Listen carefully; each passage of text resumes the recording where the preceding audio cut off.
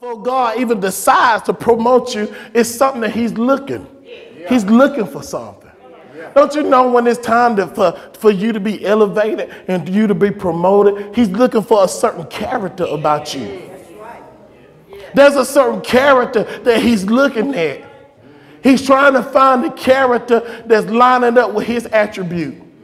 Not something haughty, not a certain talk, not a certain pride, not a certain arrogance. He's really looking at the low. This is why even when he called the disciples, he didn't go to the house of God. He went to the lake. He told them, come follow me and I'll make you fishermen of men. That is not how God doesn't look at the outward appearance when it comes to promotion, when it comes time to elevate you. So you need to be encouraged, because there ain't nothing that you need to change about you on the outside. It's what you need to change in you on the inside.